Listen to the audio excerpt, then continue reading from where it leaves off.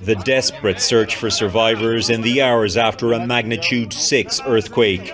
Most of the death and devastation is in the remote eastern Paktika province, along the Pakistan border.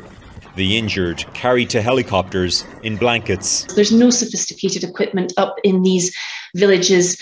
These are people who lived hand to mouth. Many of the dead reportedly children, asleep when the earthquake hit. These are very simple homes made of mud bricks that crumble really, really easily. And so we're deeply concerned that there are still people underneath the rubble that haven't been rescued yet. It was so dangerous. We left home immediately, says this man. A lot of people were injured. It is the deadliest earthquake in Afghanistan in at least 2 decades, felt as far away as India. The devastation compounding an ongoing drought, a hunger crisis and the economic collapse following the departure of US-led troops last year. All the development agencies, or most of them, left Afghanistan.